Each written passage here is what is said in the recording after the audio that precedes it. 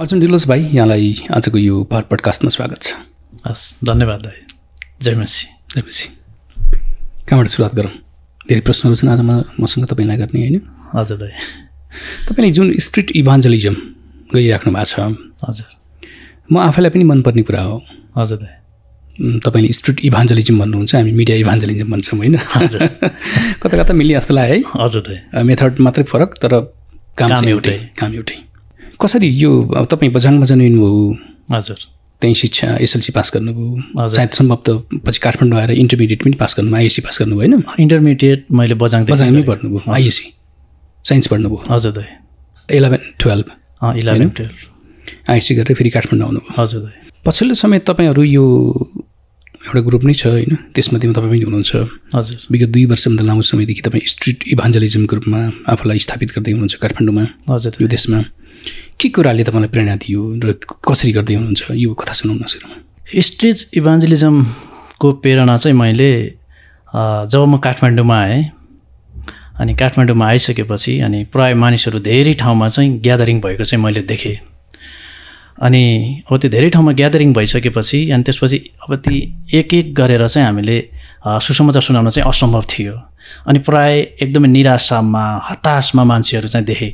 अनि त्यही कारणले गर्दाखेरि चाहिँ अनि मलाई के लाग्यो भन्दाखेरि यिनीहरूको बिचमा चाहिँ यदि परमेश्वरको वचन सुनायो भने, होइन, यसरी खुल्ला प्रचार गर्यो भने चाहिँ धेरैले नसुने पनि एकजना त सुन्छ होला नि भन्ने हेतुले चाहिँ अनि मैले पहिलोपटक अनि यो त्रिपुरेश्वरदेखि सुन्दारासम्म इङ्ग्लिसमा अनि बोल्दै अनि मोबाइलमा चाहिँ रेकर्ड गरेँ खल्तीमा राखेर अनि बोल्दै अनि म प्रचार गरेर म त्यहाँसम्म चाहिँ हिँडेँ, सुन्दारासम्म, त्रिपुरेश्वरदेखि। एक्लै, कोही थिएन। कसले प्रचार गर्नुभयो? मानिसहरू बाटोमा हिँडिरहेका थिए धेरै। अनि डियर ब्रदर्स एन्ड सिस्टर भनेर अनि यसरी जो नजिक आउँथ्यो त्यसरी गर्दै अनि प्रचार गर्दा। माइक लगाउनु भएको छैन? नै, माइक हिँड्दै आफ्नै बाटोमा हिँडिराख्नु भएको छ? आफ्नै बाटोमा हिँडिरहेको छु, हिँडिराख्नु भएको छ, प्रचार पनि गरिराख्नु भएको छ। हजुर दाइ। झट्टै हेर्दाखेरि त पागल पनि जस्तै, होइन त? धेरैले भन्छन् यो एक्लै बोलिरहेको छ, यो भगभग के अरे एक्लै बोलिराखेको छ, यो पागल हो क्या हो? हजुर, भनेर पनि सोच्यो होला नि त मान्छेले, होइन? भन्छन् पनि 1-2 ठाउँमा पछि चाहिँ भन्यो अरू साथीहरूले, यिनीहरू बहुला हो नि, यिनीहरूको कुरा चाहिँ सुन्नु हुँदैन। एकैछिन, आज तपाईँसँग धेरै कुरा गर्नु छ, तपाईँले धेरै आशिष भने धेरै कुराको अनुभव सँगाल्नु भएको छ, त्यसमा म जान्छु। त्योभन्दा पहिला तपाईँलाई कहाँ भन्नुभयो? त्रिपुरेश्वरदेखि कहाँ भन्नुभयो? कहाँदेखि? सुन्दारासम्म। त्रिपुरेश्वरदेखि सुन्दारा रिङ रोड कि बिचमा कसरी, कहाँ? त्रिपुरेश्वरदेखि त्यो बाटो खानेपानी हुँदै महानगरको जुन कार्यालय छ नि, त्यही बाटो हुँदै चाहिँ गरेको। सिधै अगाडि जानुभयो सुन्दारासम्म? हजुर। करिब 10-15 मिनट हिँड्नुभयो? 7देखि 10 मिनट लाग्यो होला। धेरै होइन? हजुर।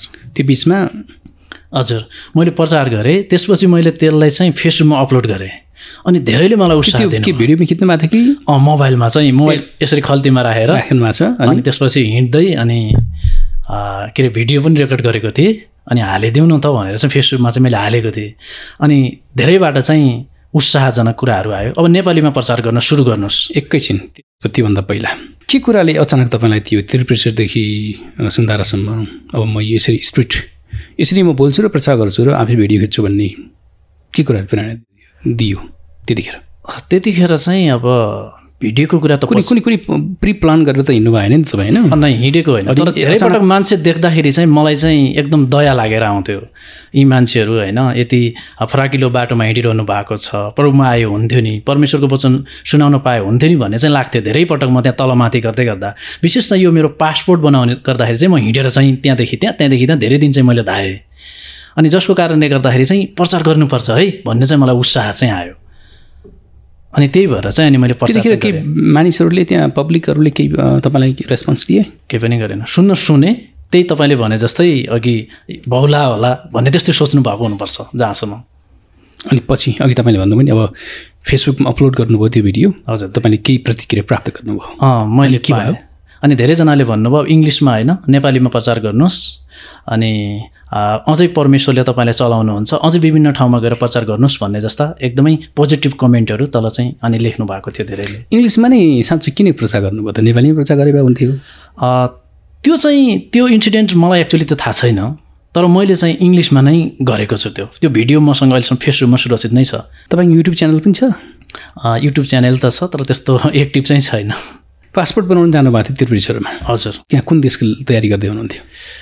कुनै देशको तयारी त गरेको होइन, तर पनि पासपोर्ट बनाइराख्नुपर्छ भनेर चाहिँ मैले बनाएको। कुनै बेला अब परमेश्वरले यदि चाहनुभयो भने कुनै देशमा अरू देशमा पनि साँची हुनको लागि चाहिँ लिन सक्नुहुन्छ भनेर चाहिँ मैले त्यो हिसाबले चाहिँ बनाएको। त्यस पछाडि त्यही नै तपाईँको जीवनको पहिलो प्रचार थियो अनि विशेष गरी स्ट्रिटमा? स्टेजमा अनि स्ट्रिट नै रोज्नुभयो? हजुर। त्यसपछि स्टेज पनि अनि प्लस अब यो व्यक्तिगत रूपमा इन्डिभिजुअली पनि अब सुसमाचार चाहिँ सुनाउँछु। पछि कसरी अगाडि बढ्नुभयो त? त्यसपछि चाहिँ अनि अब ग्रुपमा चाहिँ पछि चाहिँ अरू साथीहरूले गरेको भिडियोहरू पनि देखियो। त्योभन्दा पहिला अरूले प्रचार गर्नुभएको स्प्रिटमा देख्नु भएको थिएन? जीवन रायमाझी हुनुहुन्थ्यो। मैले देखेको थिएन, तर मैले चाहिँ एकजना विदेशीले प्रचार गरेको चाहिँ देखेको थियो। इन्डियामा प्रचार गरेको चाहिँ देखेको थियो। मलाई एकदमै उत्साह लाग्थ्यो उहाँको त्यो प्रचार देख्दाखेरि। अनि पछि चाहिँ अनि त्यसपछि मैले अरू साथीहरूको भिडियोहरू चाहिँ मैले देखेँ भनौँ न। इन्डियातिर जाउँ, तपाईँले इन्डियाको कुरा गर्नुभयो। तपाईँ बेङ्गलोरमा होइन कि केरलामा? केरलामा तपाईँले बिटिएस गर्नुभयो। हजुर। आइएससी पढेर ब्याचलर जोइन गर्नुभएको थियो। हजुर। बिएससीको लागि होइन? बिएससी तपाईँ त्यो पढ्दै छोडेर बिटिएस अध्ययन गर्न तपाईँ केरला जानुभयो। हजुर।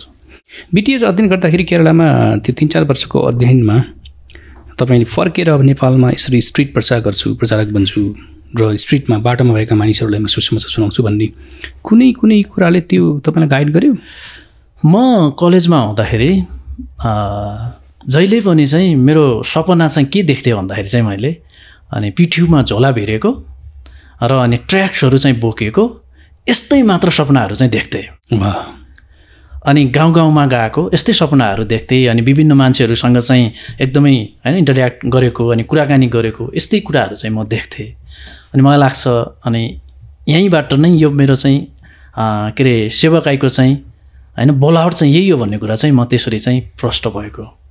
बिटिएस पढेको व्यक्ति त अब कुनै ठाउँमा चर्च खोलेर होइन पास्टर भएर बस्नुपर्ने अथवा कहीँ त्यस्तै Bible college खोल्नुपर्ने, short term long term Bible college Bible school खोलेर त्यसको प्रिन्सिपल बन्नुपर्ने एउटा मान्यता हुन्छ नि होइन? हजुर। तर तपाईँ त स्ट्रिटमा प्रचार गरिराख्नु भएको छ, किन यो यस्तो फरक भयो? ठिक छ, बाइबल कलेज अनि अरू पनि राम्रै छ, तर बढी मान्छे चाहिँ स्ट्रिटमा छन्, सडकमा छन्, त्यहाँ छ मान्छेहरू। अनि त्यही कारणले गर्दाखेरि सुसमाचार सुनाउनु पनि त्यहाँ के छ भन्दाखेरि चाहिँ इजिली छ क्या, मान्छेलाई बोल्नु पनि सजिलो छ। अनि त्यही भएर जहाँ मान्छे छ अनि त्यहीँ जाऊँ भनेर चाहिँ अनि त्यो चाहिँ सुरुवात गरेको। तपाईँले भने जस्तै तर सजिलो भने जस्तै तर नेपालको कानुनले त सजिलो बनाएको छैन नि त। स्ट्रिट प्रचार गर्ने व्यक्तिहरूलाई, सार्वजनिक स्थलमा प्रचार गर्नेहरूलाई यसैको बारेमा बताउन पाइँदैन, धर्मान्तरण गर्न पाइँदैन भनेर कानुनै बनाएको छ देशमा। नेपालको कानुनी व्यवस्था फौजदारी ऐन 2074 परिच्छेद 9 को धर्म सम्बन्धी कसुर, हजुर, धारा 155 देखि 160 सम्म, हजुर, यसमा चाहिँ धर्मान्तरण गर्न पाइँदैन भन्ने, धर्म परिवर्तन भएको के अरे प्रमाणित भएमा जेल सजायको व्यवस्था कानुनी व्यवस्था छ। त केही पैसा पनि तिर्नुपर्ने, के अरे फाइन तिर्नुपर्ने व्यवस्था पनि छ। हजुर। त तपाईँले भन्दै हुनुहुन्छ यी रमाइलो छ, सजिलो हुन्छ भन्दै हुनुहुन्छ, त कानुनले दिन्न नि त सार्वजनिक स्थलमा प्रचार गर्न, प्रचार बाँड्न, यसो भने बताउन। मैले यस हेतुले चाहिँ रमाइलो छ भनेको परमेश्वरको काम गर्न चाहिँ रमाइलो छ। चाहे तपाईँ मिडियाको क्षेत्रमा अथवा स्टेज इभान्जेलिजम अरू जुनसुकै त्यो गर्न चाहिँ रमाइलो छ, तर गाह्रो छ नेपालको परिप्रेक्ष्यमा। संविधानले पनि जबरजस्ती धर्म परिवर्तनलाई चाहिँ बन्द चाहिँ गरेको छ। अनि तर हामी चाहिँ जबरजस्ती चाहिँ कसैलाई पनि गर्दैनौँ, आउनुहोस् सुन्नुहोस् भनेर तानेर चाहिँ कसैलाई हामी सुनाउँदैनौँ। अब जो स्वतन्त्र होइन अनि कोही सुन्न चाहनुहुन्छ भने उहाँहरूको लागि चाहिँ हामी सुनाउँछौँ। उहाँहरूलाई जे भन्नुपर्ने छ सुसमाचार चाहिँ हामी जति भन्नुपर्ने छ त्यो पुरा नै हामी प्रचार गर्छौँ। अनि जबरजस्ती गरेको भए त्यो हामीलाई पनि थाहा छ जबरजस्ती चाहिँ गर्न हुँदैन भनेर संविधानले पनि दिएको छैन। जबरजस्ती गर्दैमा कोही आउला आएर सधैँभरि त्यो विश्वासी हुने पनि होइन। तपाईँहरूको त यो विषयमा निकै डिस्कसन देखिरहेको हुन्छ मैले फेसबुकमा, सोसियल मिडियामा होइन? हजुर, झगडा गर्न आएको तपाईँले किन प्रचार गरिस्, हजुर यो चाहिँ सार्वजनिक स्थलमा प्रचार गर्न पाइँदैन, यसोको बारेमा बताउन पाइँदैन, यो चाहिँ कानुनी रूपमा यो बन्देज गरिएको छ। हजुर, थुप्रै त्यस्तो डिफेन्स गर्नु भएको छ नि तपाईँहरूले होइन? तपाईँ त आफै त कोटेश्वरको एउटा कस्टडीमा पनि पर्नुभयो नि। हजुर दाइ, त्यो बताइदिनुहोस् त कस्तो कस्तो खालको अनुभव तपाईँले सँगाल्नु भएको छ अहिलेसम्म स्ट्रिटमा प्रचार गर्ने क्रम? यो 2 वर्षको अन्तरालमा अब लगभग काठमाडौँको हामीले धेरैवटा चोकहरूमा चाहिँ प्रचार गरेका छौँ। अनि त्यसमा चाहिँ अब वसुन्धरामा चाहिँ प्रचार गर्दै गर्दा म सुनेको थिएँ, म प्रचार गरिरहेको थिएँ, अनि यो बौलाको कुरा नसुन्नुहोस्, यो त बौला भनेर चाहिँ त्यो भनेको कुराहरू त्यहाँ छ। अनि त्यसै गरी अब नयाँ बस पार्क एरियातिर त्यहाँ पनि धेरै झमेला भएको छ। कस्तो कस्तो भयो भन्नुहोस् न। अब प्रचार गर्दै गर्दा अनि एकजना साथीले सोध्नुभयो, क्वेसन सोध्नुभयो, प्रश्न सोध्न पाउँछ साथीले कि अडियन्सले? अडियन्स सुन्ने अडियन्सले सोध्नुभयो। अनि सोध्दै गर्दा भन्नुभयो, अनि येशूलाई मानेर मात्र स्वर्ग गइन्छ भन्ने के ग्यारेन्टी छ, तपाईँहरू जानुहुन्छ भन्ने के ग्यारेन्टी छ भन्नुभयो। त्यसपछि उहाँ 1-2 जना बोल्दा बोल्दै त्यसपछि धेरै मान्छेहरू चाहिँ बोल्न थाल्नुभयो। अनि त्यसो भए जवाफमा के भन्नुभयो तपाईँले? अनि जवाफमा चाहिँ अनि हामीले भन्यौँ कि बाइबलले भन्छ, येशूले भन्नुभएको छ, बाटो सत्य र जीवन म नै हो, मद्वारा बाहेक पनि पिता कहाँ पुग्न सक्दैन।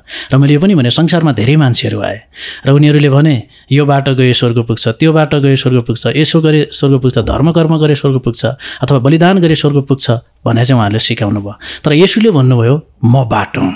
अरूहरू चाहिँ स्टिल अन्यलमा छन् कि बाटो कुन हो भनेर, तर येशूले चाहिँ सिधा भन्नुभएको छ म बाटो हुँ। अनि त्यो सत्य र जीवन, हजुर बाटो सत्य र जीवन म नै हुँ भनेर उहाँले भन्नुभयो। अनि त्यही भएर यी कुरा गर्दै गर्दा फेरि अरू साथीहरूले पनि प्रश्न गर्नुभयो, अनि त्यहाँ झमेला होला जस्तो भयो।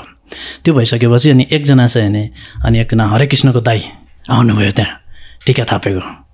अनि उहाँले भन्नुभयो, उहाँहरूले असल प्रचार गरिरहनु भएको छ, तपाईँ सुन्नुहुन्न भने छोडिदिनुहोस् न भन्नुभयो। अनि त्यसपछि उहाँ साथीहरू चाहिँ अनि साइड लाग्नुभयो। अनि हरे कृष्णको त्यो व्यक्तिले कसरी तपाईँहरूलाई सपोर्ट गर्न सक्नुभयो थियो? अब अलि विश्वास गर्न नसकिने कुरा। अब यो धार्मिक हिसाबमा र डिनोमिनेसनात्मक हिसाबमा चाहिँ त्यो असम्भव चाहिँ हो, तर परमेश्वरले चाहिँ जसलाई पनि चलाउन सक्नुहुन्छ, किनभने संसारमा भएका सबै उहाँकै जनहरू हुन्। हामी त्यो विश्वास गर्छौँ कि परमेश्वरले उहाँलाई चलाउनु भयो। त्यस पछाडि के भयो? उहाँको संवाद अहिले पनि उहाँसँग संवाद भइराखेको छ कि त्यस पछाडि तपाईँ त्यतिकैमा तपाईँहरूको सम्बन्ध सकियो त्यहाँ कि संवादमै? कोसँग? उहाँसँग त्यो हरिराम भन्नुहुन्थ्यो, हरे कृष्ण। यदि हामी त्यहाँ गयौँ भने कहिलेकाहीँ भेट भयो भने उहाँसँग चाहिँ भेट हुन्छ, नमस्कार चियापान पनि हुन्छ कहिलेकाहीँ। के भन्नुहुन्छ त? ठिक छ भन्नुहुन्छ, राम्रो। तपाईँले गरिरहेको काम चाहिँ ठिक हो, गर्न दिनुहोस्। के कारणले भन्नुभयो उहाँले? किन भन्दाखेरि चाहिँ हामी अब त्यहाँ एकदम भनौँ न, अब त्यो ठाउँ चाहिँ अब धेरै अनैतिक कामहरू हुने, देह व्यापार हुने, अनि हामीले चाहिँ त्यसको विरुद्धमा चाहिँ हामी बोलिरहेका थियौँ। यो सबै पापको परिणाम हो, पापले गर्दाखेरि चाहिँ यस्तो भएको, अनि यो गर्न हुँदैन भन्ने कुराहरू चाहिँ हामीले गरेका थियौँ। त्यो कुरा चाहिँ उहाँलाई चाहिँ मन परेछ, त्यही भएर चाहिँ उहाँले असल भन्नुभएको होला। अनि कोटेश्वरमा पनि तपाईँ प्रचार गर्न जाने क्रममा कोटेश्वर चोकमा होइन, त्यहाँको आकाशी पुलमा, हजुर, त्यहाँबाट पनि तपाईँलाई एरेस्ट गरियो अरे हो, के हो भन्नुहोस् त त्यो कथा? त्यो घटना चाहिँ हामी प्रचार गरिरहेका थियौँ, हामी 6-7 जना थियौँ। कहिलेको कुरा हो यो? लगभग 2 महिना अगाडिको कुरा होला। अनि प्रचार गरिरहेका थियौँ, अनि प्रचार गर्दै गर्दाखेरि अलिअलि पानी पर्न लागेको थियो, हामी सकेर निस्किन लागेको थियौँ। बेलुका करिब 5:30 बजेको कुरा हुनसक्छ। अनि हामी प्रचार गरेर सकिँदै गर्दाखेरि एकजना भाइले के अरे दाइले प्रचार गरेर झर्न लाग्नु भएको थियो। अनि अचानक आएर एकजना मान्छे, त्यो लामो टुपी पालेको मान्छे आउनुभयो। अनि तपाईँले धर्म प्रचार गर्न पाउनुहुन्न, यो सार्वजनिक स्थलमा धर्म प्रचार गर्न पाइँदैन, संविधानले रोकेको छ भनेर चाहिँ उहाँले हामीलाई होइन धकेल्नुभयो। अनि धकेल्नुभयो, अनि त्यसपछि हामीसँग एउटा क्रुस थियो, अनि उहाँले क्रुस पनि भाँचिदिनु भयो। अनि त्यसपछि चाहिँ अनि के भयो भन्दाखेरि चाहिँ उहाँले पुलिसलाई बोलाउनु भयो। अनि उहाँले आफ्नो धर्ममाथि होइन आस्थामाथि विश्वास गर्ने मान्छेहरूलाई पनि उहाँले बोलाउनु भयो। तर पानी एकदमै ठुलो परिसकेको थियो त्यो बेलासम्म होइन। अनि त्यसपछि चाहिँ पछि पुलिस चाहिँ अलिकति लेट आयो, करिब त्यो भएको 10-15 मिनटपछि मात्र पुलिस त्यहाँ पुग्यो। अनि त्यसपछि पुलिसले चाहिँ हामी 2 जनालाई, म अनि त्यसरी लक्की दाइलाई चाहिँ अनि लिएर चाहिँ एरेस्ट गरे तपाईँलाई? हजुरलाई हजुर कस्टडीमा राख्यो कोटेश्वरको? कस्टडीमा राख्नु। के भने प्रहरीले के भने? अनि कस्टडीमा राख्नुभयो, के हो कसुर भन्नुभयो। अनि त्यसपछि चाहिँ अनि उहाँले भन्नुभयो, जो हाम्रो विपक्षीको साथी थियो उहाँले भन्नुभयो कि यिनीहरूले धर्म प्रचार गरे जुन संविधानले बन्देज गरेको छ। अनि भनिसकेपछि अनि त्यसपछि पुलिसले भन्नुभयो, तपाईँले किन बन्देज गरेर काम गरिरहनु भएको छ त? यो तपाईँहरूले सोध्नुभयो? हजुर, हामीलाई सोध्नुभयो। अनि त्यसपछि चाहिँ अनि हामीले भन्यौँ, अनि विशेष मैले भने संविधानले बन्देज गरेको छैन, संविधानले चाहिँ सबै धर्मका मान्छेलाई आफ्नो धर्मको चाहिँ अभ्यास गर्ने छुट छ, स्वतन्त्रता चाहिँ दिएको छ। तर कसैले जबरजस्ती र असर गर्ने गरी चाहिँ नगर भनेको छ, र हामीले उहाँलाई जबरजस्ती र असर पर्ने गरी गरेका छैनौँ। उहाँ चाहिँ एक्कासी आएर चाहिँ जम्झनु भएको भन्ने कुरा चाहिँ हामीले गऱ्यौँ। अनि त्यसो भइसकेपछि अनि पुलिसले भन्नुभयो, अनि त्यसो भए सामान्य विषय रहेछ, अनि तपाईँहरू मिलेर जानुहोस् भन्नुभयो। अनि हामीले भन्यौँ हुन्छ, हामी मिलेर जान तयार छौँ। तर त्यो साथी मान्नु, पुलिस रिपोर्ट गर्ने व्यक्तिले के भने त? उहाँले मान्नु भएन।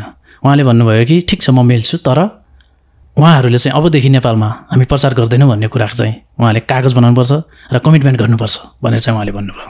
अनि तपाईँहरूले अनि त्यसपछि हामीले भन्यौँ सर यो आफ्नो आस्थाको कुरा हो, हामीले तपाईँलाई मन्दिरमा नजानौँ र अबदेखि चाहिँ घन्टी नबजाउनु भने तपाईँ रोक्नुहुन्छ, रोकिनुहुन्न। यो चाहिँ आत्माको कुरा हो, आत्माको कुनै ब्यारियर हुँदैन र त्यहाँ कुनै नियम कानुन हुँदैन। अनि त्यो भनिसकेपछि पुलिसले भन्नुभयो ठिक छ छोडिदिनुहोस् भन्नुभयो। त्यसपछि अनि छोड्नुभयो अनि हामी आयौँ त्यहाँबाट करिब आधा घन्टा कस्टडीमा राख्यो। हजुर प्रहरीबाट कस्तो व्यवहार भयो तपाईँलाई? प्रहरीबाट त्यस्तो व्यवहार त केही पनि भएन, कुटपिट भएन? नै त्यस्तो केही पनि भएन। सोधपुछ चाहिँ अरू के सोध अनुसन्धानको क्रममा? अनुसन्धान उहाँले नाम माग्नुभयो अनि ठेगाना माग्नुभयो, अरू त्यस्तो केही पनि भन्नु भएन। ठिक छ अबदेखि पछि नगर्नु होला चाहिँ भन्नुभयो। त्यो पहिलो पटक हो तपाईँको जीवनको? म चाहिँ भित्र गएको पहिलो पटक हो, तर साथीहरूसँग हुँदाखेरि चाहिँ हामी बाहिर हुँदा साथीहरू भित्र भएको चाहिँ धेरै पटक चाहिँ भएको छ। अनि कस्तो व्यक्तिगत रूपमा तपाईँलाई कस्तो अनुभव भयो कस्टडी गइसकेपछि? पहिलो अनुभव हो अनि मलाई डर चाहिँ कति पनि लागेको थिएन, रत्तिभर लागेको थिएन र मलाई थाहा थियो म यहाँबाट निस्किन्छु चाँडै भन्ने चाहिँ मलाई लागेको थियो। तर नयाँ अनुभव चाहिँ भयो। त्यहाँ यतापट्टि अरू चाहिँ एउटा ग्याङ थियो, झगडा गरेर चाहिँ उनीहरू पनि गएको, अनि यतापट्टि हामी हुँदाखेरि चाहिँ अनि एउटा अपराधी जस्तै भनौँ न, अनि त्यस्तो भएको चाहिँ अलिक फिल चाहिँ भएको थियो। तपाईँसँग को लक्की हुनुहुन्थ्यो? लक्की पाण्डेजी। हजुर। पछि त्यो ठाउँमा फेरि जानुभयो कोटेश्वरमा? त्यहाँ पछि चाहिँ त्यही पुलमा चाहिँ हामीले गएको छैनौँ, तर अरू ठाउँमा चाहिँ हामीले गरेका छौँ। भनेको अरू देश के अरे काठमाडौँ राजधानीका अरू विभिन्न स्थानमा विभिन्न चोकहरूमा सार्वजनिक स्थलमा तपाईँहरू गइराख्नु भएको छ अहिले पनि? अहिले पनि गइराख्नु भएको छ? गइरहेको छ। कस्तो खालको प्रतिक्रिया तपाईँहरूले प्राप्त गरिराख्नु भएको छ आम अडियन्सबाट प्रचार गर्दै गर्दा? हजुर अडियन्सबाट साँच्चै मान्छेले सुन्छन् त भन्ने एउटा प्रश्न पनि छ कि? अब धेरै विश्वासी दाजुभाइ दिदीबहिनीहरूले त्यस्तो कुरा गर्नु पनि हुन्छ, यो खालि हावामा मुक्का हाने जस्तो भयो होइन, बरु योभन्दा अरू मेथड पनि छन् त थुप्रो सुसमाचारको, किन यही चाहिँ आवश्यक भन्ने चाहिँ उहाँ भन्नुहुन्छ। ठिक होइन त्यो प्रश्न? प्रश्न एक हिसाबले ठिक हो कि अस्वाभाविक हो? ठिक हो, त्यसलाई चाहिँ अस्वाभाविक भन्नु मिलेन जस्तो लाग्छ मलाई। ठिक छ, उहाँहरूको प्रश्न पनि जायज छ, तर यसुले प्रयोग गर्नुभएको चाहिँ मेथड चाहिँ यही नै हो, स्टेज इभान्जेलिजम। फरक यति मात्र हो, त्यो बेला स्पिकर थिएन, अहिले हामी स्पिकर युज गर्छौँ होइन। त्यही भएको कारणले गर्दाखेरि अब यो एउटा मेथड हो। अनि एकजना स्कलरले भनेका छन् होइन, यदि परमेश्वर त्यहाँ हुनुहुन्छ भने सुसमाचार प्रचारको जुनसुकै तरिकाले काम गर्छ भने उहाँले भन्नुभएको छ। अनि यो मिडियाको तर्फबाट अनि त्यसै गरी स्टेज इभान्जेलिजमको तर्फबाट पक्कै पनि यदि परमेश्वर यहाँ हुनुहुन्छ भने काम हुन्छ। अहिले हामी बिउ छर्ने काम गरिरहेका छौँ, एक दिन पक्कै पनि परमेश्वर यसलाई उमार्नुहुन्छ। यदि बिउ नै छरेन भने अनि उम्रिन चाहन्छ। स्ट्रिटमा अथवा सडकमा कतिको मान्छेहरू सुन्छन् तपाईँहरूले प्रचार गरिरहँदाखेरि, यसको बारेमा बताइरहँदाखेरि कतिको त्यहाँ पब्लिक अडियन्स भनौँ न, के भन्छ, सडकमा हिँड्ने बाटोमा हिँड्ने पैदल यात्रीहरूले आफ्नो काम एउटा उद्देश्यमा हिँडिराखेका हुन्छन्, कतिको तपाईँहरूको प्रचार गरिरहँदाखेरि उनीहरू उभिएर तपाईँलाई सुनिराख्या त्यस्तो पाउनु भएको छ? कतिको पाउनु भएको छ? सुनिरहेको हुन्छन् धेरैजनाले, विशेष गरी बस पार्क एरियामा त उहाँहरू धेरै फुर्सदिलो मान्छेहरू छन् होइन? हजुर, अहिले सडकमा त्यो एरियामा चाहिँ अनि धेरैजनाले चाहिँ एकदमै मन पराएर चाहिँ उहाँले सुनिरहनु भएको हुन्छ। अनि त्यसै गरी अरू ठाउँमा पनि सुनिरहनु भएको हुन्छ, यद्यपि त्यो एरियाका त्यो जुन पसलेहरूले सुनिरहनु भएको हुन्छ। अनि 2-4 होइन, अब धेरै नभए पनि त्योभित्र जस्तै मानव 100 जनामा 10 जनाले त राम्रोसँग सुन्नुभएको हुन्छ हाम्रो मूल्याङ्कन अनुसार। तपाईँको एउटा भिडियो हेरेको थिएँ मैले, त्यो सम्भवतः अघि हेरेको भिडियो कहाँ अरे तपाईँले अघि मोबाइलमा देखाउनु भएको थियो मलाई? एउटा कोटेश्वरको। कोटेश्वर? हजुर होइन, लक्कीजीलाई के तिमीले रक्सी के मदिरा सेवन गरेको छौ भने नि? त्यही कोटेश्वरकै त्यही भिडियो हो? त्यही भिडियो सुरुमा चाहिँ त्यो भएर पछि चाहिँ लिएको हामीलाई। तपाईँहरूलाई छोपेर लाग्यो? हजुर। तपाईँहरूले स्ट्रिटमा प्रचार गरिरहँदाखेरि यस्ता खालका मुठभेड अथवा के अरे टक्राव भइराखेको, तपाईँहरूलाई प्रश्न गरेको, तपाईँहरूले जवाब दिनुभएको, तपाईँले प्रचार गरिरहँदाखेरि तपाईँहरूलाई पिट्न खोजेको, धरकपट गर्न खोजेको, यो त सामान्य कुरा हो होइन? हजुर, भइरहेको छ। तर जो मान्छे तपाईँहरूलाई आक्रमण गर्न आउँछन्, जो मान्छे प्रचार गर्नु हुँदैन है भन्ने प्रहरीलाई रिपोर्ट गरिदिन्छन्, धरकपट गर्छन् होइन, पिट्न खोज्छन्, गाली गर्न खोज्छन्, ड्रग गर्नु हुँदैन भन्छन्। हजुर, कस्ता प्रकृतिका मान्छेहरू आउँछन् त्यहाँ? किन तपाईँहरूको विरोध गर्छन् होला उनीहरूले? के पाउनु भएको छ अब तपाईँको रिसर्च त्यो अनुसार? कस्तो प्रकारको मान्छे भन्दाखेरि विशेष गरी चाहिँ अनि अब मैले थाहा पाएअनुसार जो चाहिँ अब आफ्नो सनातनी धर्म भन्नुहुन्छ होइन, विशेष देखेको चाहिँ पछाडि टुप्पी चाहिँ लामो पालेको मान्छेहरू चाहिँ भेटेको छु धेरै पटक। हामी प्रचार गर्दाखेरि अवरोध गर्न आएको चाहिँ उहाँहरू चाहिँ हुनुहुन्छ र उहाँहरूले चाहिँ एउटा कुरा के बुझ्नु भएको मात्र बुझ्नु भएको छ भने संविधानले बन्देज गरेको छ। अर्को कुरा भनेको यो देश भनेको चाहिँ हाम्रो मात्र हो, अर्थात् हिन्दूहरूको मात्र हो, यो अरू यहाँ कसैले चाहिँ प्रचार गर्न पाउँदैन भन्ने चाहिँ उहाँको चाहिँ हामीलाई चाहिँ के अरे नेपाली नै होइन भन्ने जस्तो चाहिँ उहाँको भनौँ न त्यो मानसिकता चाहिँ त्यसमा चाहिँ देखिन्छ। के कारणले त्यस्तो मानसिकता पालिराख्नु भएको छ होला उहाँहरूले? उहाँ अब संविधान त देश धर्मनिरपेक्ष हो। हजुर, हिन्दू राष्ट्र त होइन संविधान त यो देश होइन होइन होइन। हामीले 72 सालको संविधानमा त यो सेकुलर प्रस्तावनामै संविधानको प्रस्तावनामै हजुर देश धर्मनिरपेक्ष हजुर राज्य हो, सेकुलर बहुजाति हजुर बहुधार्मिक बहुसंस्कृतिले भरिएको देश भनेर भनिएको छ। राष्ट्रगानमै त्यही छ बहुजाति बहुधर्म हाम्रो फुलबारी भनेर होइन छ। तर त्यो चाहिँ संविधानमा के कुराले उहाँहरूलाई त्यो प्रेरणा दिइराखेको छ कि ताकि तपाईँहरूले प्रचार गर्ने पाउनै हुन्न, यो देश चाहिँ हिन्दूहरूको मात्रै हो? मैले प्रश्न गरिरहँदाखेरि कुनै धर्मावलम्बीहरूले मेरो विरोध गर्न खोजेको होइन। संविधान त सबैलाई धर्म मान्ने अधिकार छ, आस्थाको अभ्यास गर्ने अधिकार छ होइन। हजुर, त्यस कारण सबै धर्मप्रति त्यति सम्मान छ व्यक्तिगतहरूले। के कारणले उहाँहरूलाई त्यस्तो यो तपाईँहरूप्रति उहाँहरूको नजरिया मैले बुझेअनुसार म एउटा बाइबलको उदाहरण दिन चाहन्छु। अनि जब इजरायलीहरू मिस्रमा थिए नि, इजरायलीहरूले मिस्रमा कुनै पनि गलत गरेका थिएनन्, तर चाहिँ परमेश्वरले चाहिँ इजरायलीहरूलाई के गर्नुभयो भन्दाखेरि चाहिँ सङ्ख्यामा बढाइदिनु भयो क्या। अनि त्यो सङ्ख्या बढ्यो भनेर फारोले चाहिँ उनीहरूलाई चाहिँ पनिसमेन्ट दिएको छ, त्यहाँ कामहरू बढी गराएको छ होइन। अनि तिनीहरूलाई चाहिँ निकाल्न खोजिरहेको छ, विभिन्न कुराहरू छ त्यहाँ। सेम यहाँ नेपालमा पनि मलाई त्यस्तै लाग्छ, क्रिस्चियनहरूलाई त्यस्तो बिगारिदिएको केही पनि जस्तो लाग्दैन मलाई। तर यहाँ बढे हाम्रो सङ्ख्या चाहिँ घट्छ भन्ने हेतुले चाहिँ उहाँले गर्नुभएको जस्तो मलाई एउटा त्यो लाग्छ। अर्को कुरा चाहिँ संविधान चाहिँ हाम्रो पक्षमा मात्र छ भन्ने पनि बुझ्नु भएको हुनसक्छ जस्तो मलाई त्यस्तो लाग्छ। अर्को कुरा चाहिँ हाम्रो चाहिँ बाहुल्यता चाहिँ बढी छ, त्यसै कारणले गर्दाखेरि चाहिँ अरू यहाँ हुनु हुँदैन भन्ने हिसाबले पनि उहाँले त्यस्तो गर्नुभएको हुनसक्छ जस्तो लाग्छ। त त्यस्तो गर्न पाइन्छ त संविधान त? तपाईँले के बुझ्नु भएको छ? तपाईँ त पढेर लेखेको व्यक्ति हुनुहुन्छ, 11-12 तपाईँले साइन्समा पढ्नुभयो, हजुर, बिएससी पढ्दा तपाईँ इन्डिया जानुभयो पढ्नुभयो होइन। हजुर, त्यसको कथा फरक छ, एकछिनपछि त्यो प्रश्न गर्छु। तपाईँ त बुझ्नु भएको छ नि त, त्यस संविधान पढ्नु भएको छ, कानुन बुझ्नु भएको छ, त्यस्तो भन्न र गर्न पाइन्छ र उहाँहरूले? एक्चुअली भन्न र गर्न चाहिँ पाइने चाहिँ होइन, तर उहाँहरू चाहिँ गरिरहनु भएको छ होइन। अनि जसको कारणले गर्दाखेरि अब असर त परिरहेको छ हामीलाई, अनि तर गर्न चाहिँ नहुने चाहिँ हो। कानुन त सबैलाई बराबर हुन्छ, कानुनले चाहिँ लिखितमा चाहिँ हामीलाई भनौँ न अब त्यो तल माथि चाहिँ भनेको चाहिँ छैन। तपाईँहरू जस्ता यो स्ट्रिट इभान्जलिस्ट अथवा क्रिस्चियनहरूप्रति हजुर उहाँहरू जस्तै व्यक्तिहरूको त्यो एकदमै हेर्ने दृष्टिकोण फरक, एकदमै गलत व्यवहार गर्न खोज्ने, अवरोध सिर्जना गर्न खोज्ने, तिमीहरूले त प्रचार गर्नै पाउँदैन भनेर जबरजस्त गर्ने, यो चाहिँ वास्तवमा किन भएको छ होला? यसको रिजन चाहिँ अब यसलाई आत्मिक रूपमा भन्दाखेरि चाहिँ मैले बुझेअनुसार चाहिँ के छ भन्दाखेरि बाइबलले भन्छ सबैजना पापी छन्। अब हामी रोडमा गएर पनि त्यही हो, हामी सबैले पाप गरेका छौँ भनेर हामी भन्छौँ।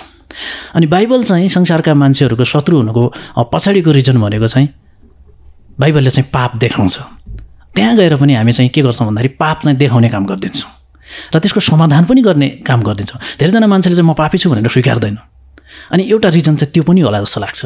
अर्को कुरा भनेको हाम्रो चाहिँ संस्कृति अथवा हाम्रो धर्म चाहिँ मासिने हो, यिनीहरूले चाहिँ अब देशलाई डुबाउने हुन् भन्ने त्यस्तो चाहिँ सोच विचारले गर्दाखेरि पनि उहाँ चाहिँ हामीहरूप्रति चाहिँ बढी आक्रामक चाहिँ देखिएको जस्तो लाग्छ।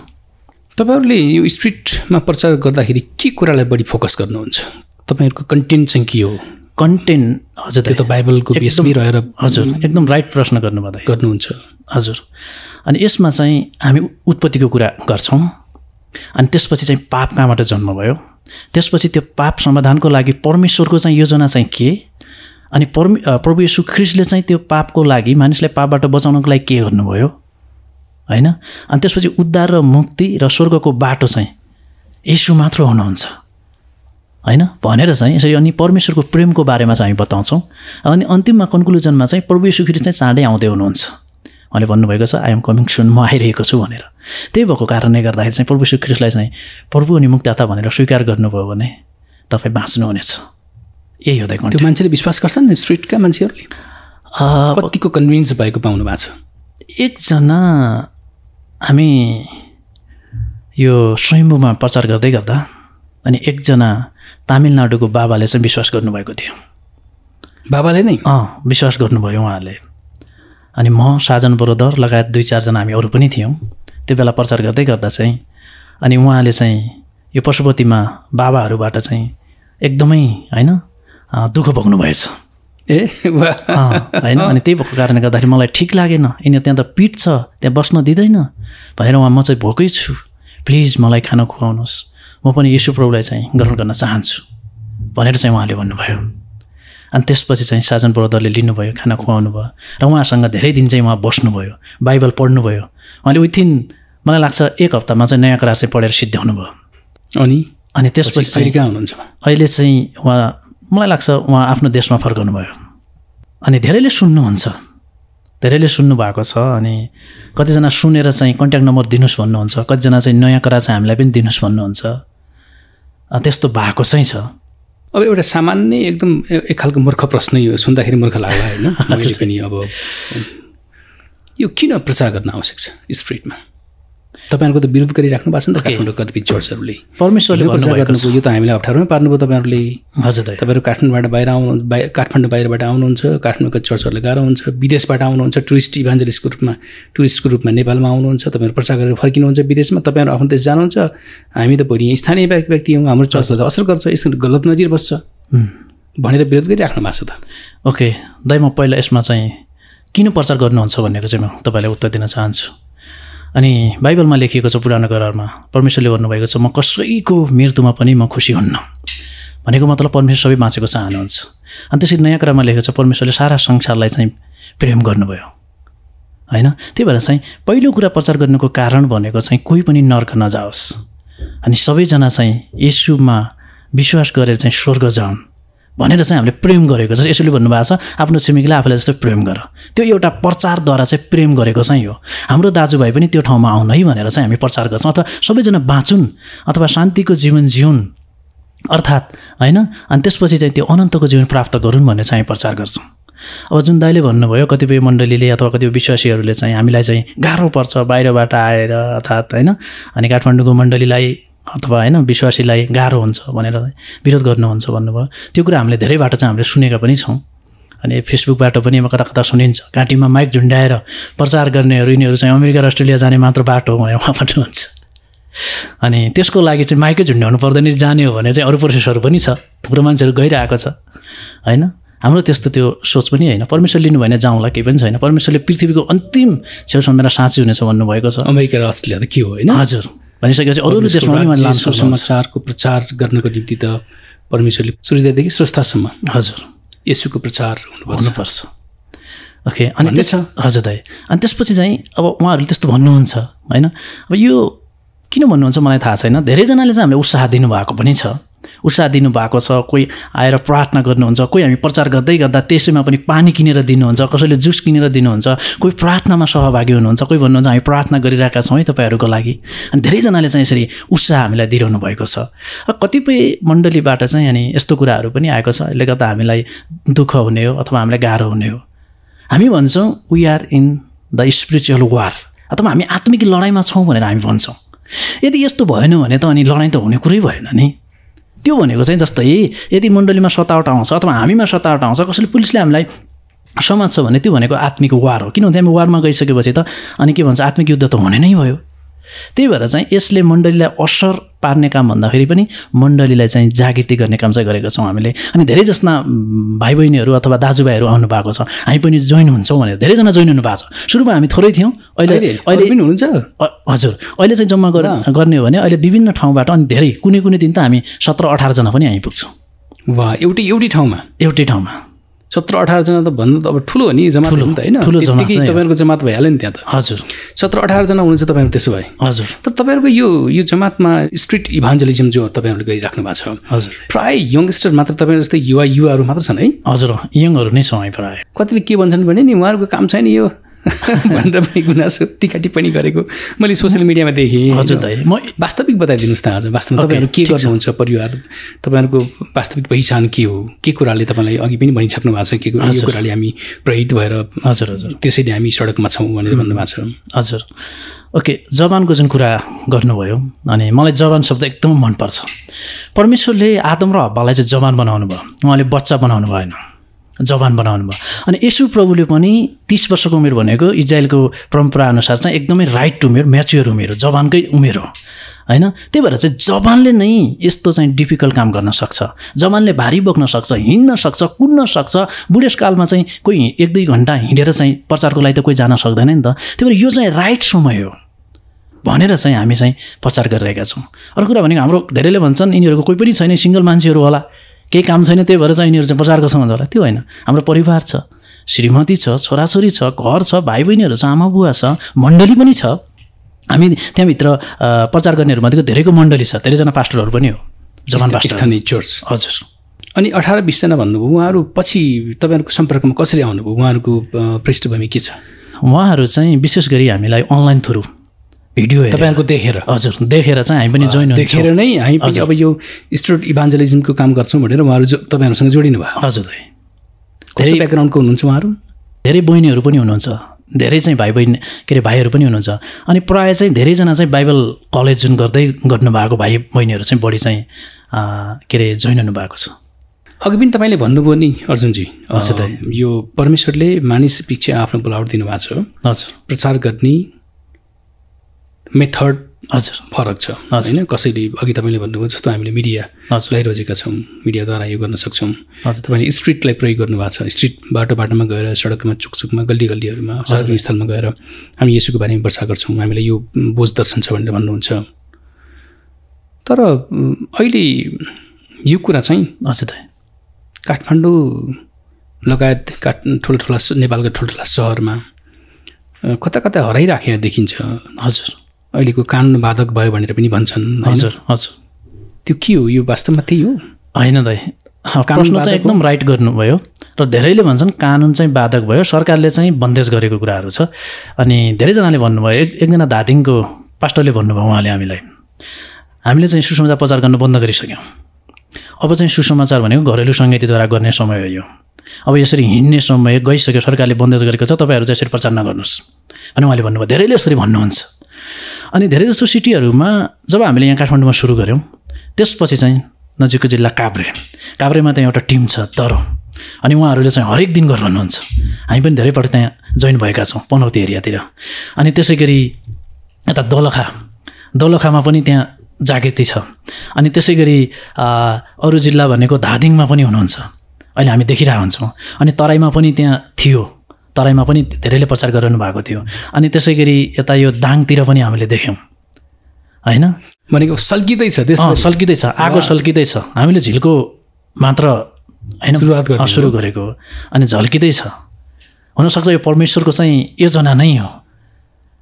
यो धेरै लामो समय चाहिँ अब पोलिटिक्स जुन एउटा गतिविधिले गर्दाखेरि चाहिँ अहिले मण्डली सेला जस्तो भएको थियो।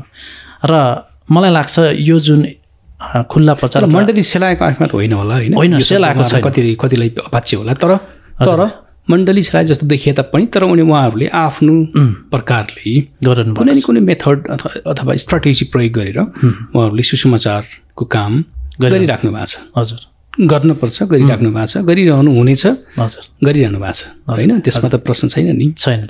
तर उहाँहरूलाई हामीले कसरी सपोर्ट गर्ने, उहाँले गरिराखेको कामलाई कसरी सहयोग गर्ने भन्ने कुरा त हो नि। हजुर। तपाईँहरूको यो कामले स्थानीय चर्चलाई केही सहयोग पुगिराखेको छ, तपाईँले पाउनु भएको छ?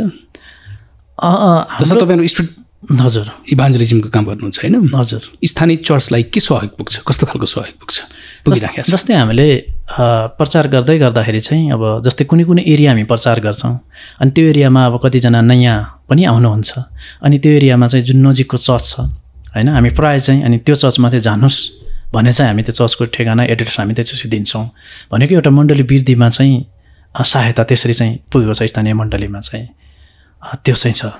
तपाईँहरूको यो कामले स्थानीय चर्चलाई सहयोग पुगिराखेका कुरा अनि तपाईँहरूले परमेश्वरको महानाज्ञा हजुर पुरा गरिराखेका छौँ भनेर भनिराख्नु भएको छ, यो कमिटमेन्ट लिएर अगाडि बढिराख्नु भएको छ। हजुर। तर त्यो कतिले चाहिँ होइन यो भाइहरूले नगरिदिए भए हुन्थ्यो स्ट्रिटमा, भोलि तपाईँहरूलाई प्रहरीले छोपेर लिन्छ, भोलि गाह्रो त हामीलाई पो हुन्छ त स्थानीय चर्चलाई।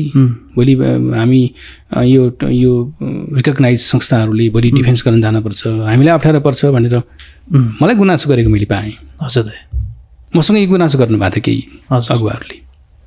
स्ट्रिट प्रचार गरेको कुराहरूलाई अलि त्यति नगर्नुहोस् है। त्यति मिडियामा नलाइदिनुहोस् है भनेर भन्नुभएको थियो। हजुर। अब के भन्नुहुन्छ यसमा चाहिँ ठिकै भन्नुभयो? ठिक छ, उहाँको प्रश्न त्यसमा केही पनि छैन, त्यो राम्रै प्रश्न गर्नुभएको छ। अनि पावल जति पनि अब ती प्रेरितहरू थिए उनीहरूले प्रायः यसरी सुसमाचार नै सुरु गरेको, जहाँ जहाँ गए उनीहरू जहाँ मान्छे जम्मा हुन्छ त्यहाँ प्रचार गर्थे, यसरी नै गरेको चाहिँ हो। अनि यसले ठिक छ, हामीले पुलिसले समातेरभित्र लग्यो भने, अनि पावललाई पनि लग्यो नि, तर मण्डली त यता बढिरहेको थियो होइन। अनि यसले गर्दाखेरि चाहिँ मण्डलीलाई असर भन्दा पनि एउटा जागृति चाहिँ आएको जस्तो मलाई लाग्छ। किन भन्दा धेरै भाइ बहिनीहरू हामीसँग जोडिनु भएको छ, अनि धेरैले हामी प्रार्थना गरिरहेको छौँ है तपाईँहरूको लागि निरन्तर भन्नुहुन्छ होइन। यसले चाहिँ जागृति, कतिपय पास्टरहरू त त्यही स्ट्रिटमा गएर पनि तपाईँहरू गर्नुभएको प्रचारमा सहयोग गरिराखेर प्रचार धेरैजना पास्टरहरू हुनुहुन्छ देखेँ मैले। त्यो एरियामा यदि हामीले बोलायौँ भने उहाँ आउनुहुन्छ, प्रचार पनि गर्नुहुन्छ, पास्टरहरू समेत सहभागी हुनुहुन्छ, धेरैजना हुनुहुन्छ। तपाईँहरूको यो अभियानमा यो एउटा स्ट्रिट इभान्जलिजमको काम गरिराख्नु भएको छ। हजुर दाइ। कस्तो खालको सहयोगको आम चर्चहरूबाट, क्रिस्चियनहरूबाट हामीले अपेक्षा गर्नुहुन्छ? ओके, हामी चाहिँ प्रार्थनाको विषय के चाहन्छौँ भन्दाखेरि चाहिँ, अनि विशेष हाम्रो लागि चाहिँ प्रार्थनाको चाहिँ निकै खाँचो छ। अनि प्रार्थनाको चाहिँ आवश्यक छ, एउटा त्यो चाहिँ हो अपेक्षा गरेको भनेको मण्डलीबाट, हरेक मण्डलीबाट प्रार्थना गरिदिनु भयो भने। अनि अर्को भनेको चाहिँ अब जस्तै काठमाडौँमा मात्र गरेर भएन। त्यही प्रश्नमा आउँदै थियो, तपाईँहरू किन काठमाडौँ मात्रै केन्द्रित हुनु खोज्नु भएको छ, बाहिर किन जानुहुन्न भन्ने प्रश्न थियो मेरो। अनि हामी गएको छौँ, जस्तै काभ्रेमा गयौँ, त्यहाँ गऱ्यौँ, अनि त्यसै गरी यता दोलखामा पनि गऱ्यौँ स्ट्रिट इभान्जलिजम, अनि त्यसै गरी यता धादिङमा पनि गरेका छौँ होइन। यस्ता यी नजिकका जिल्लाहरूमा चाहिँ गरेका छौँ। अनि तर टाढा जानको लागि हामी त स्ट्रिट के भन्छ एकदमै सङ्घर्षमा छौँ हामीलाई चाहिँ त्यहाँ जानको लागि चाहिँ के छ भन्दाखेरि आर्थिक कुराको खाँचो हुन्छ, फाइनेन्सियली होइन, त्यो के भन्छ सहयोगको चाहिँ आवश्यकता हुन्छ। यति जुट्यो भने अनि त्यो हामीले गऱ्यौँ भने हामी अरू ठाउँतिर पनि जाने हाम्रो योजना हो, यहीँ मात्र होइन, 77 जिल्लामा चाहिँ पुग्नुपर्छ भन्ने चाहिँ के अरे हाम्रो प्रार्थना चाहिँ छ। जस्तो अहिले कोही हाम्रो यो अन्तर्वार्ता हेर्दै हुनुहुन्छ, सुन्दै हुनुहुन्छ, हजुर, उहाँहरू विदेशमा हुनुहुन्छ, हजुर, तर उहाँहरूको पनि इच्छा दर्शन थियो, पुरा हुन सकेन। म पनि अरूलाई गएर सुसमाचारको काम गर्न सक्थेँ, प्रचार गर्थेँ, प्रभु येशूको बारेमा बताउँथेँ, तर म विदेशमा छु, जान सक्दिनँ, यहाँ गर्न सक्दिनँ, हजुर, कार्यव्यस्तता र अरू केही कारण। हजुर, तर म तपाईँहरू जस्तै व्यक्तिहरूलाई सहयोग गर्न चाहन्छु भनेर भन्नुभयो भने तपाईँहरूले सहयोग गर्न सक्नुहुन्छ उहाँहरूले? केही हामीले जस्तो अघि भन्नुभयो नि ट्राभल एक्सपेन्सेसको कुरामा, हजुर हजुर सक्नुहुन्छ उहाँहरूले? सकिन्छ, हामी गाइड गर्न सक्छौँ। तपाईँलाई सम्पर्क गर्ने आधार भनिदिनुहोस् न, के छ? फेसबुक अथवा यो वाट्सएप नम्बर, भाइबर के हुनसक्छ? अब मेरो भन्दाखेरि चाहिँ 9810644408, यो चाहिँ मेरो वाट्सएप नम्बर हो। 981064 हजुर दाइ 440408 मा हजुर उहाँहरूले सम्पर्क गर्न सक्नुहुन्छ होइन? हजुर। फेसबुक आइडी के छ? Arjun ARJUN DOULOS। यसमा तपाईँ भेटिनुहुन्छ होइन? हजुर, म भेटिन्छु। अब यो मैले पनि केही स्ट्रिट इभान्जलिस्ट अथवा मेगा क्रुसेड मा बोल्ने अथवा कार्यक्रम गर्ने, त्यहाँको चिफ गेस्ट भएर बोलिराख्ने टेली इभान्जलिस्टहरूको कथा सुन्दाखेरि उहाँहरूको पृष्ठभूमि भनेको यही स्ट्रिटबाट सुरुवात भएको देखिन्छ। हजुर दाइ। कुनै व्यक्तिहरूको होइन, जो महान प्रचारक रूपमा संसारभरि चिनिए, कति त भौतिक रूपमा अहिले हुनुहुन्न। के यो हाम्रो जस्तो यो ऱ्यापिडली क्रिस्चियनिटी ग्रोइङ भएको देशमा तपाईँहरू जस्तै केही युवाहरू परमेश्वरले अहिले सडकमा, काठमाडौँका विभिन्न सडकमा, चोक गल्लीहरूमा कि त्यस्तै त्यो प्रचारक रूपमा परमेश्वरले तपाईँहरू जस्तै व्यक्तिहरूलाई प्रयोग गर्नु होला, फलस्वरूप आज हामी यो एउटा गर्दैछौँ, सिक्दैछौँ, लड्दै पढ्दैछौँ भन्ने छ केही? हामीलाई एजम्सन गर्न सकिन्छ?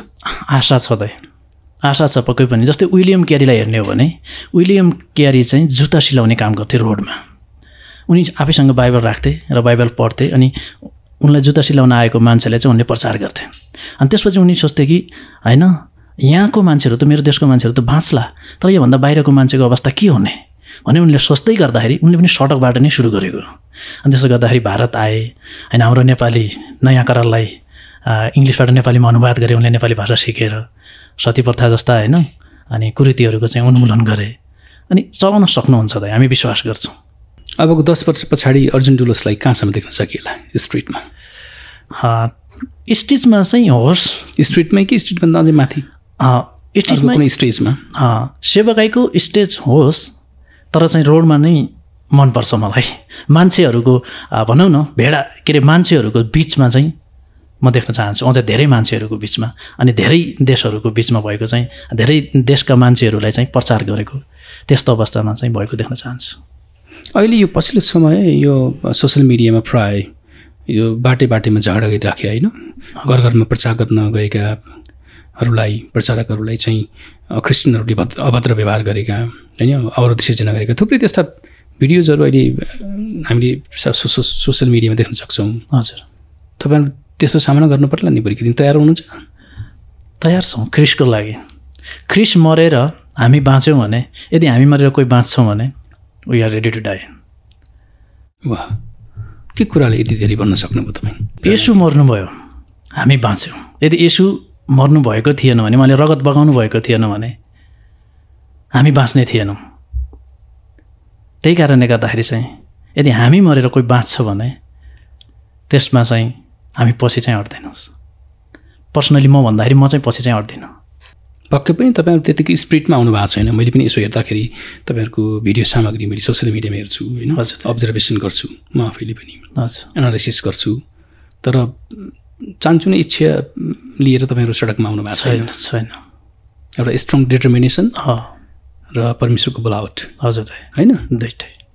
अरू केही प्रार्थनाको विषय छ बाँड्नुपर्ने? प्रार्थनाको विषय त यही हो, 77वटा जिल्लामा नै स्टेज इभान्जेलिजम चाहिँ गर्नुपर्छ, अथवा हरेक सडकमा चाहिँ हरेक जिल्लामा चाहिँ खुल्ला पर्चा चाहिँ हुनुपर्छ।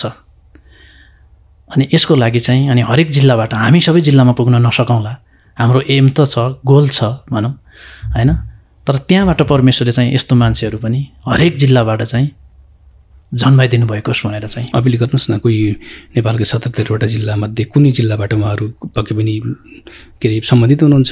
हजुर, उहाँलाई अपिल गर्नुहोस् त। कोही यो इच्छा गर्नुभएको थियो, यस्तै उत्साहको खोजीमा उहाँहरू हुनुहुन्छ भने म चाहिँ उहाँहरूलाई अपिल गर्नुहोस्। म चाहिँ अपिल कसरी तपाईँहरूको सम्पर्कमा आएर स्ट्रिट इभान्जलिजम गर्नको निम्ति अथवा स्ट्रिट इभान्जलिस्ट बन्नको निम्ति उहाँहरूले के गर्नुपर्छ? स्टेज इभान्जेलिजमको लागि चाहिँ अरू केही पनि गर्नु पर्दैन। पहिलो कुरा परमेश्वरमा चाहिँ बलियो हुनु पऱ्यो, परमेश्वरको बोलावट हुनु पऱ्यो, अनि त्यस गरी त्यही अनुसारको चाहिँ आत्मिक तयारी हुनु पऱ्यो। किन भन्दाखेरि त्यहाँ युद्धमा जाने हो, आत्मिक लडाइँ लड्न जाने हो, अनि त्यहाँ जस्तो सुकै कुराहरू पनि फेस गर्न पर्छ। त्यहाँ गाली बेइज्जत होइन, भनाइ बोलाइ कुटाइ थुक्छन् होला होइन? धेरैले थुकेको छ। तपाईँलाई थुकेको छ, त्यहीँ कोटेश्वरमा नै थुकेको। धेरैजनाले गाली पनि गरेको छ। किर्तिपुर एरियामा धेरैजनाले मुखमै गाली गरेको छ। के भने नानाथरी गाली? नानाथरी, त्यस्तै अब त्यो उच्चारणै गर्न नसक्ने शब्दहरू, फलानु डिस्कनु यस्तो यस्तो। हजुर होइन।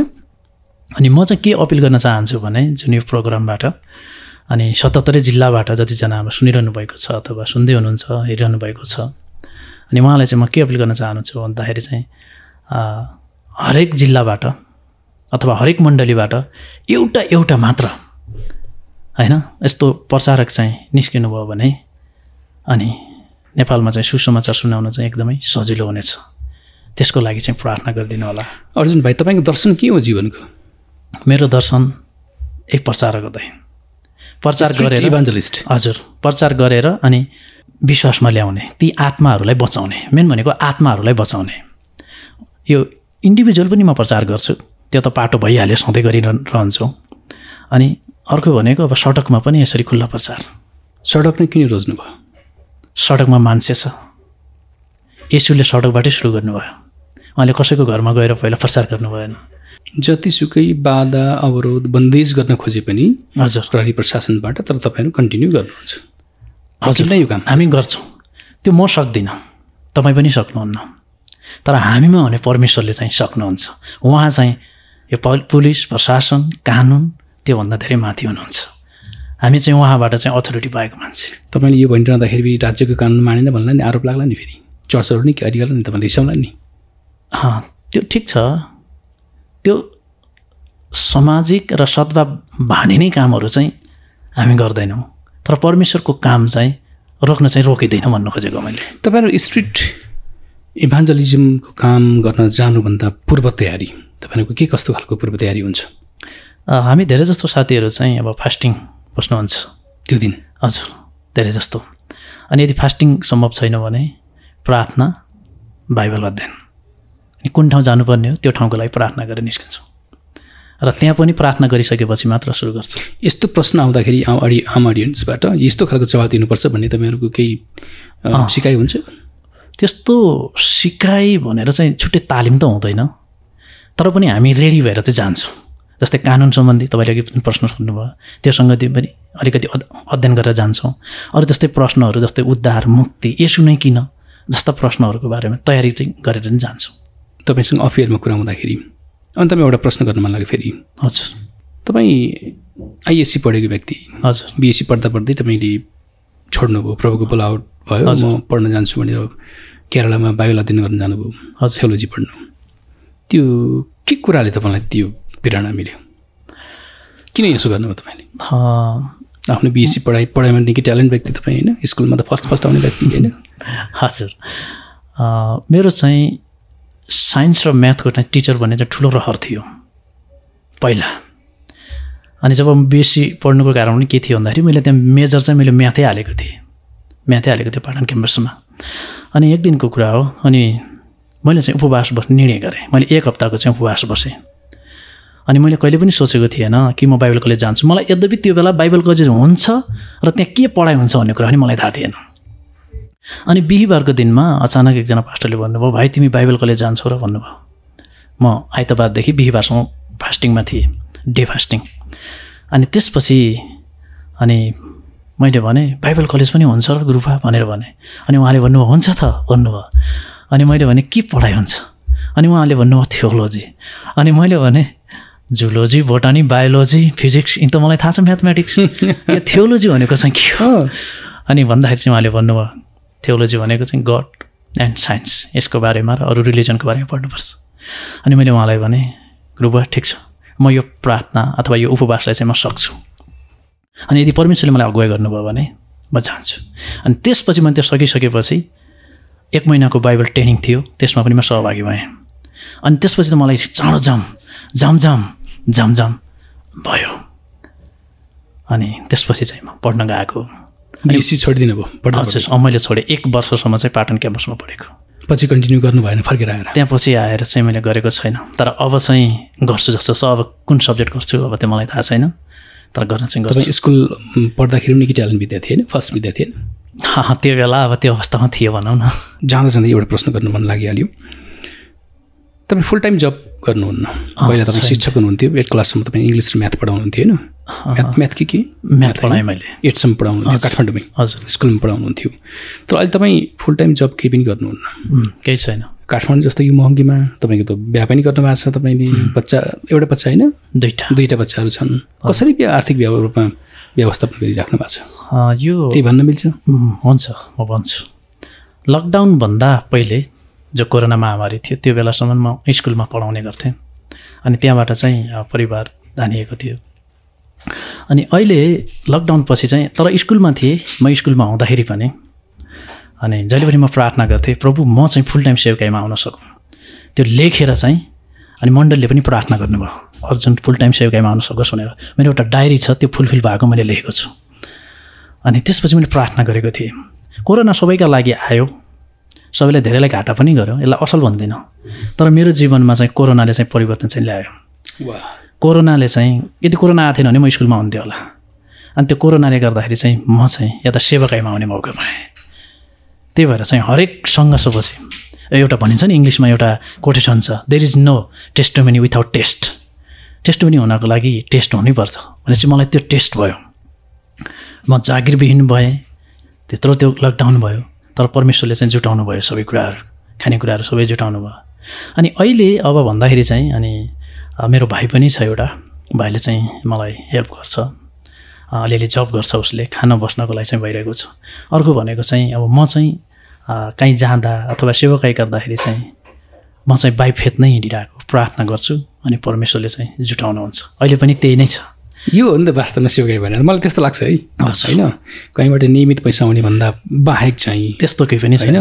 भोलि के खाउँला त्यस्तो केही पनि भन्ने त्यो निष्फिक्री हुनुहुन्छ, तर भरोसा चाहिँ परमेश्वरमा, सबै परमेश्वरमा छ। म एउटा कुरा जुटाउनुहुन्छ। एउटा कुरा चाहिँ परमेश्वरको एउटा ग्यारेन्टी म भन्न चाहन्छु, परमेश्वरले भन्नुभएको छ कि म तिमीहरूलाई कहिले पनि छोड्ने छैन, कहिले पनि त्याग्ने छैन। यो भनेको मतलब चाहिँ खाना पनि तिमीहरूलाई चाहिँ कमजोर हुने छैन भन्नुभएको हो क्या। भने आकाशको चराचुरुङ्गीले हेर उनीहरूले न बटुल्छन् न उनीहरू कलेक्सन गर्छन् होइन, के अरे न उनीहरूसँग न भङ्गारी छ न उनीहरूले रिजर्भ गर्छ भन्नुभएको छ। अनि म पनि परमेश्वरले उनीहरूलाई खुवाउनुहुन्छ, लिली फुललाई भैँदानको लिली फुललाई भन्नुभएको छ। हो, अनि मलाई चाहिँ एउटा कुरा चाहिँ के विश्वास छ भने परमेश्वरले दिएको यो ग्यारेन्टी हो, उहाँले हामीलाई भोको कहिले पनि छोड्नुहुन्न र उहाँले पक्कै पनि जुटाउनुहुन्छ, त्यो कुरामा म विश्वास गर्छु। अनि यो रोमी 1:16 र 17 पद जसले चाहिँ मार्टिन लुथरको जीवन चाहिँ परिवर्तन म शर्माउँदिनँ, किनकि विश्वास गर्ने प्रत्येक मुक्तिको निम्ति यो परमेश्वरको शक्ति हो, पहिले युद्धहरूको निम्ति अनि अन्य जातिहरूको निम्ति। हजुर राइट, हजुर त्यो। अनि दोस्रोमा चाहिँ के भनेको छ भन्दाखेरि चाहिँ धर्मीजन चाहिँ विश्वासद्वारा जिउनेछ। त्यही भएर चाहिँ अनि विश्वासद्वारा चाहिँ गरिरहेका छौँ।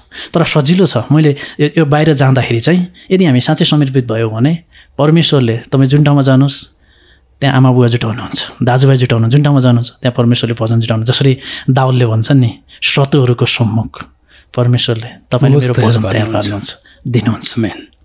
धन्यवाद तपाईँको समयको लागि। धन्यवाद दाइ। हजुर अगाडि बढ्दै जानुहोस्, जे गरिराख्नु भएको छ, जुन बोलावट र दर्शन, यदि परमेश्वरको बोलावट र दर्शन मेरो जीवनमा यही नै हो, म यसैलाई नै मैले पछ्याएर अगाडि बढ्छु भन्ने तपाईँमा त्यो एउटा आत्मा अठोट छ। अगाडि बढ्दै जानुहोस्, प्रभुले पक्कै पनि सफलता दिनुहुनेछ।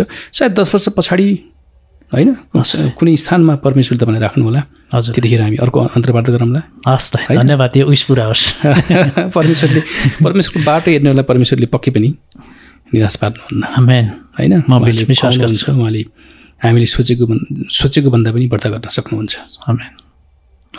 हस्, धन्यवाद दाइ। जय मसीह।